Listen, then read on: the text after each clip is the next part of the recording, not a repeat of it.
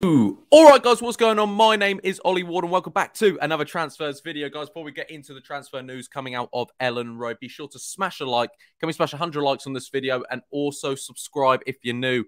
We're gaining subscribers recently, and I'm enjoying it. And also comment the discussions we have today, your thoughts and everything. I'll give you guys a couple of questions to answer in the comments down below. So without further ado, let's get in to the Leeds United transfer news. Obviously, I've got my sources down here. No, not ketchup.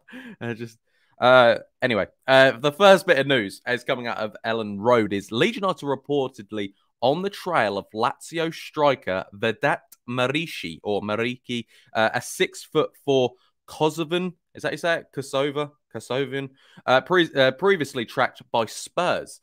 This is an Italian report. Leeds have registered their interest in the last few hours over a potential loan swoop. And yeah, basically, I've looked into him. He's 6'4". He's big unit. Obviously, we need a striker. It's a loan deal. He was at Fenerbahce. He got 32 goals in 2 seasons, over 2 seasons there. He joined Lazio for around 20 million euros. Hasn't had a lot of game time, or he has actually, in fairness, but he's only scored like 2 or 3 goals in about 34 games. So is this a striker we really need? He normally plays in that number 10 when Immobile, for Lazio is injured or he's not playing. He normally plays in the centre forward role, feeds it into feet and plays like that. That's how he does play. Obviously, he's 6'4". He's not going to be running the wings. But the lack of goals at Lazio has not been good for him, and he looked like he wants to get away, a bit of a loan swoop, which could be nice. The goal record is even worse than Tyler Roberts'. So do we necessarily want that at the club?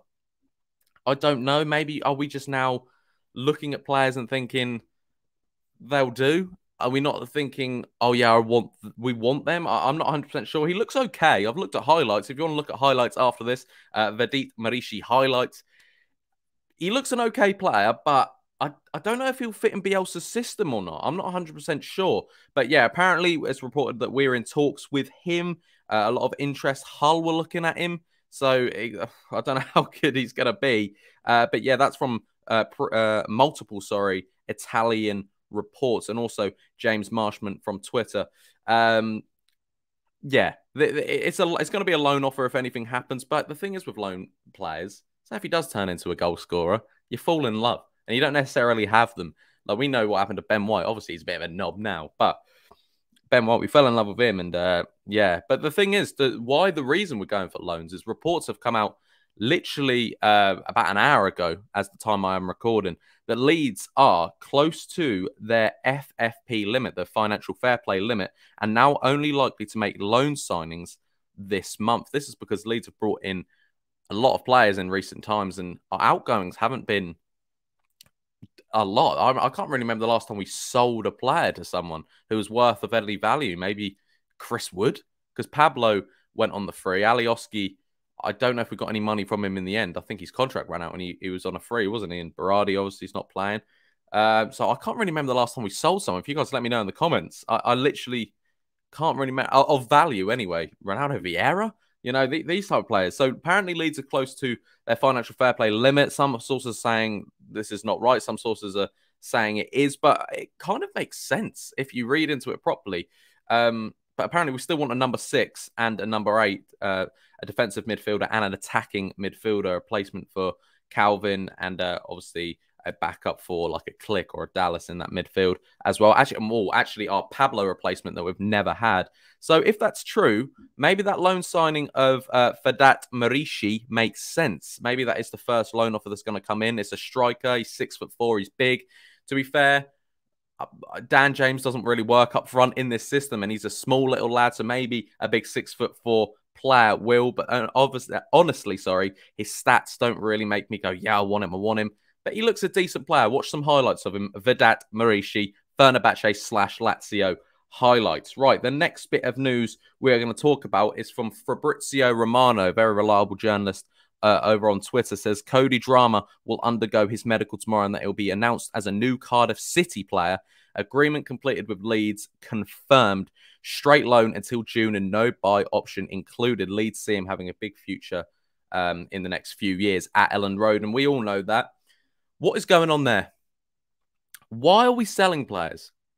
our injury list, I'm going to read that out soon. Our injury list is scary.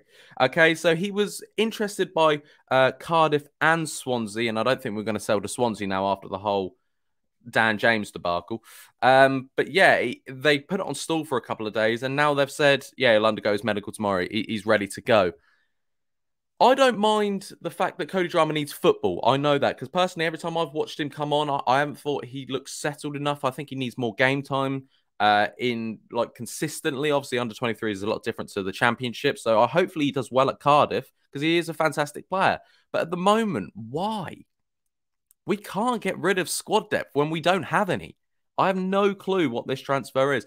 I get this. It might be to do with this financial fair play. But again, we're not selling him. We're putting him out on loan. So if we were going to get rid of him outright, then fair enough. I mean, I wouldn't want that. I'd be an outroar, sorry, about that. But I don't get what this is unless we're planning on bringing in loads of loan signings. But then you've got the financial fair play, and then you can only have a certain amount of loan signings in a squad. So I have no clue what is going on. Obviously, I get this was always going to be on the cards that he needed game time. Same as Sam Greenwood. He looks like he might be going out on loan before the end of the January transfer window as well. But I just don't know what we're playing at. Graham Smythe has said, or Smith, however you want to say it, has talked about transfers in the last couple of days. And apparently all he said is they're active, things are progressing, we're told. Now, for a fan's point of view, that doesn't put us in any other situation. Do you know what I mean? Like, do they realise that I know I'm not going to be one of the fans that are like, why do we not have a sign? I know signings take time. It's not FIFA. I do get that. But we're in the 11th of January right now, and we need some signings. And obviously, Bielsa's regime in training, you can't just chuck a 6'4" bloke into running all the time because he might not be doing that. Do you know what I mean? I don't know what's going on. I'm going to read out our injury list, for Leeds United this weekend against West Ham. Again, obviously, we did lose in the FA Cup. I watched the game. I thought there was positives there, in fairness. I really did. I thought the goals were silly to give away. Obviously, the VAR one, I won't even get into that. I was furious about that. And obviously, we've tried to push for a goal and they've hit us on the counter-attack. And Bowen's a fantastic player. But we are missing Llorente through suspension, Roberts for a calf injury, Struijk foot injury, Geldhart ankle injury, Bamford hip injury. Again, don't know what's going on with him at the moment. Made out of chocolate, that bloke. Rodrigo with his foot injury, Cooper hamstring, Shackleton ankle, Phillips hamstring, Cresswell shoulder, Greenwood new injury, Firpo says he's fine, but obviously he kind of got like concussed at the weekend. He felt a bit dizzy. He was going like that a lot, saying that he was a bit blurry, couldn't really see what's going on. But yeah, it's getting a bit like, is there something going on there, or are we just totally unlucky? Is Bielsa's training getting a bit too hard, or are we just unlucky? Do we just have a small squad, so these are bound to get injured? Like, you don't see a lot of like Spurs, Man United, and all that going, our under 23s are injured, but we have to use our under 23s, and that's why we see that they are getting injured. Do you understand what I mean by that? But yeah, I have no clue what's going to go on with Leeds in the next few days. The next few days have got to be big ones. They really do. They really have to for Leeds United. We need to bring in some players. If it's loan signings, I'm hoping we get more news on the financial fair play.